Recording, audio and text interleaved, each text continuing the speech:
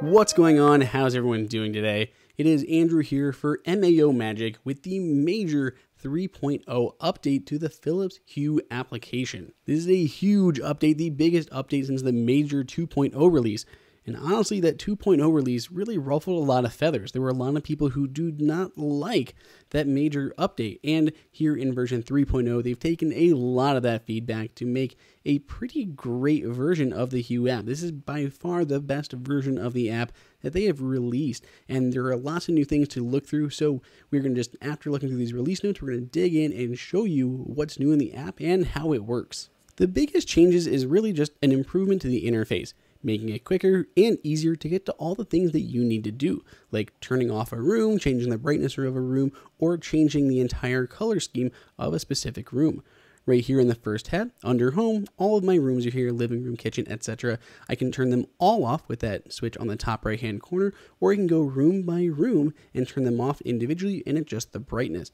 By tapping into it, get more details, or just 3D touching, it actually pulls up the color chooser interface where I can choose either different whites or different colors if my bulbs support that. Once I go into a specific room, like the living room here, we have those three options: a list view of all the lights, a color picker, and then just the different scenes that I can easily set. I can go through each individual bulb or grouping and adjust the brightness or turn them on and off individually, or right along the top, I can change the brightness and turn them all off together. Tapping into any individual bulb or light allows me to choose the color. So any colors that I'd like to choose, or any version of white, whether it's warm or more of a cool light. And you can see as I change the colors, there's a really cool gradient effect that summarizes the room as a whole right there on top. They've also brought back the ability to create scenes and colorscapes from images. So when I'm creating a scene here, I can go ahead and choose just from the palette, or I can go in here and choose from different photos. I can jump into my camera roll and go through any of the photos that I like, maybe something bright and colorful from a recent concert. Perfect, I can crop it in to only get the certain area or colors that I'm really digging.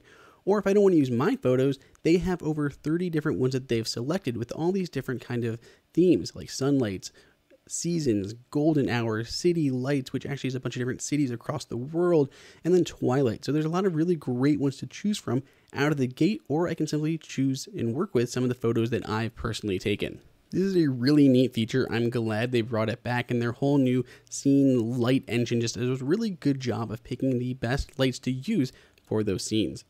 There's also a bunch more to dig into, such as routines, where you can choose from the basic routines like home and away, waking up, going to sleep, or simply your own custom schedules that you want to create. There's still timers, which is also very handy because you can't do things like that in HomeKit. Under settings, it's the same old stuff that we saw in the past, such as logging in for out-of-home control if you're not using something like HomeKit, tying into your bridge, setting up different lights or accessories, your gaming, entertainment type stuff, and of course performing updates. Really the biggest thing here, I think, is the creation of scenes. It's a whole lot easier now. I can change all my lights right here from like the main view of a room and then simply save that as a scene. If I like it, it looks awesome, save others and lock it in, throw out my blueberry scene, and that'll even sync across to HomeKit, making it easier to set that via Siri. Wrapping it up here, the Hue 3.0 app for iOS, Android, whatever your case may be, is just a huge improvement overall. It is so much faster just to get in and get to the things that you need to do, like dimming things, changing colors, or just changing a room by itself, even turning off lights. It's just much more intuitive than it was in the past, and I love being able to take my photos that I've taken from memories, from vacations, and tie all that together into this beautiful lightscape for my rooms. I would love to know what you guys thought of this most recent update. Tell us what your favorite features are and which things you don't like down below in the comments. What do you guys want to see in the next version of the app as well? Be sure to let me know. Until next time, this has been Andrew for MAO Magic.